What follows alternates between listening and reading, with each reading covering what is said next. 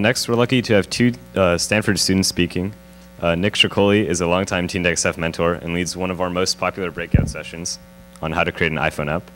He recently won a scholarship from Apple to attend the WWDC and is a frequent Stanford Splash Instructor. Please welcome Nick Troccoli. Hi, everyone. My name is Nick Troccoli. As he said, I am a junior at Stanford studying computer science. And it wasn't too long ago that I was much behind where you guys are now in terms of tech. Obviously, you know, I have a big interest in tech like you guys.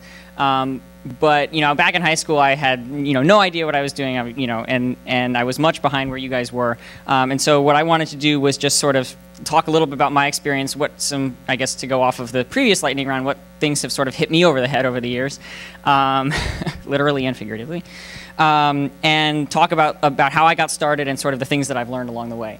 And I sort of pulled away 4 key things that I've sort of learned. So jumping right into it here, the first thing that I've learned over the years is solve your own problems. So I sort of jumped into programming and tech and everything like that, making apps. I always wanted to make iPhone apps, and I was like, hey, this is really cool, seeing all these people walk around with phones, and I wanted to make stuff that I could use. But sort of the main problem that you run into is like, okay, well, what do you do? Like, everyone's trying to come up with ideas, and you don't really know where to start. And what I realized is you can start by solving your own problems. You are the one that knows what you want the most. You can't go off and really solve other people's problems as well as you can your own. And so one example is, for me at least, waking up in the morning. How many people have trouble waking up in the morning? Yeah. So if you have parents around, like your parents are pretty much like in my case, they were like the only thing that could get me out of bed. Unfortunately, in college, you don't really have your parents around anymore, so nothing can get me out of bed, period. So does anyone know what this is? Anyone seen this? It's a watch, yeah, but does anyone know what a pebble is? Anyone heard of a pebble? Yeah, so Pebble's like a smartwatch, right? It plugs into your phone, it hooks up to your phone, and you can do some pretty cool stuff with it. One of the things it can do is vibrate on your wrist in the morning to wake you up, right? So it worked for like a week for me, maybe, and then I got used to it, and I just sort of slept right through it. So one of the things that I've always wished I could do was have my Pebble just constantly vibrate until it knows that I'm out of my room on the way down the hall to the bathroom. Right, so it doesn't like let me off the hook until it knows that I'm physically out of bed, because I'll just sort of jump out of bed, turn it off, and jump back in bed, right? So, that's one of the things that like the sort of the I wish that I had this, right? I wish that I could actually get out of bed in the morning, because it doesn't happen. So solve your own problems. You know what you want first and foremost. You don't really know what other people want as much as you know what you want. So the second thing is it's about what you do, not what works. So very, very few times have I ever made something that actually works the way that I intended it to. But that's not the point, because a lot of people are like, hey, I made this. It didn't really work, but it was a really, really cool experience. And so as sort of an example, one of the first apps that I ever made was an app that sort of kept track of my class schedule and homework assignments and sort of like an assignment book type thing. And I let a bunch of students use it, and the first year was like a mess. Like it didn't work. It was, it was like any version 1 thing works. It didn't work, and it was like really, really buggy, and I had all sorts of problems with it. But it's not about the fact that it worked. It was about the fact that I made it in the first place.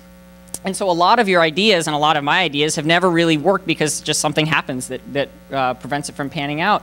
But you just you keep trying to work at it, and so I improved it over the next couple summers. And overall, I got way more out of it from the fact that it didn't work than from the fact that it did work. So it's not about what works, but it's about what you try to achieve in the first place. Next, this is one of my favorites. Cool things come in small packages. So sometimes the funniest ideas and the coolest things that you make are some of the stupidest ideas you could ever come up with. And what I mean by that is it's not about making something huge that everyone's going to use and it's going to make you really, really famous. It's about just like sort of on a whim saying, hey, it would be funny if I had that. And as an example, April Fool's Day, this is a great example. April Fool's Day, right? You have, if you sort of know how to program, you're like, man, I wish I could do something funny for April Fool's Day that like really mess with people. So a couple of my friends and I decided to make an app that would let you remote control someone else's Siri on their iPhone. Right? So basically the way it worked is I would be like in a room somewhere listening, and my other friend would be walking around and listening to what people say to him. So he would walk up and say, hey, look, I can do Siri on my phone. And he would press the button and say something. I would hear what he says, and I could type in a reply, and it would send it to his phone, and his phone would speak it with the Siri voice. And obviously this messed with a lot of people. because having Siri say whatever, like literally whatever you want, is a lot of fun. But you know, obviously, like that doesn't really have much use outside of April Fool's Day. But it was a really, really funny idea, and people really, really liked it. Or even if you have a Halloween costume, like I was Mario last year for Halloween and made an app that I could put my phone in my back pocket, and when I jumped, it made the Mario jumping sound. So like I could walk around and jump, and every time I jumped, it would annoy the heck out of people. But it was funny. You know, it's sort of useless, but you know, on a whim, I was just like, hey, wouldn't it be funny if I made this?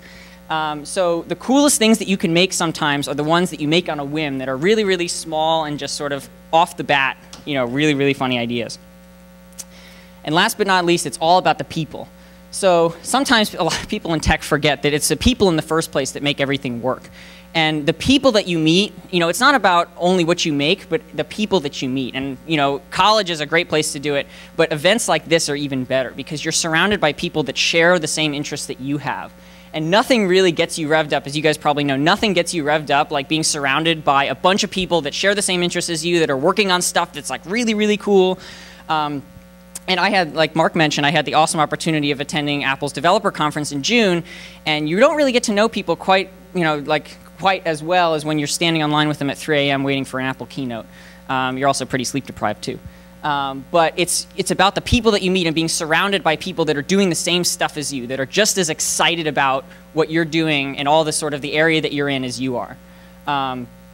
So overall, you know, those are the sort of the 4 big things that have hit me over the head over the years. You know, obviously, there's still a lot more out there, still a lot more for me to learn, but I thought I'd share what I've learned along the way. So thank you, guys.